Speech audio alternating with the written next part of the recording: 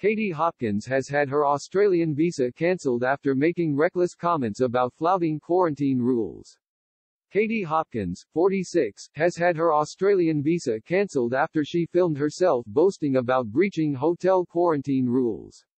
On Monday, Home Affairs Minister Karen Andrews made the cancellation announcement, which followed a decision by Endemol Shine Australia to end her contract to appear on Seven Network's Big Brother VIP. Hopkins will now be required to leave the country. It comes after she broadcast a live video from what she claimed was a Sydney hotel room on Saturday morning, describing COVID-19 lockdowns as the greatest hoax in human history and undermining the hotel's safety protocols. She also joked to her 262 Kelvin's Instagram followers of elaborate plans to breach quarantine rules.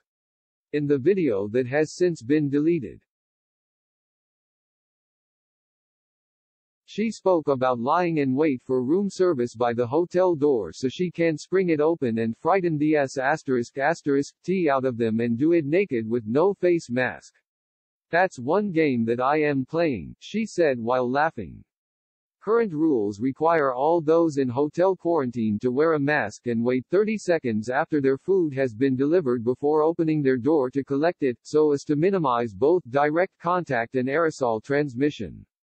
Hopkins' actions sparked outrage, with the government condemning her behavior and Australians stranded overseas demanding to know how she secured a place in quarantine.